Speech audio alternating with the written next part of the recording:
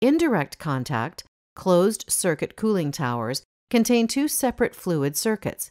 The system integrated into the tower design is an external pumped circuit in which water is exposed to the atmosphere as it cascades over a coil. The internal circuit is the hydronic system water, which is circulating inside the coil.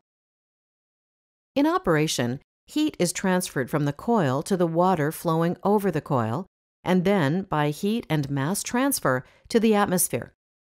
Because the internal hydronic system water never contacts the air, there is no opportunity for fouling of the piping system. Like open towers, closed towers come in both counterflow and crossflow arrangements, and in forced and induced draft fan configurations. Spray pumps are integrated in the product to transport water from the lower collection basin to upper distribution spray nozzles. The internal coils can be constructed from several materials, but galvanized steel, stainless steel, and copper predominate.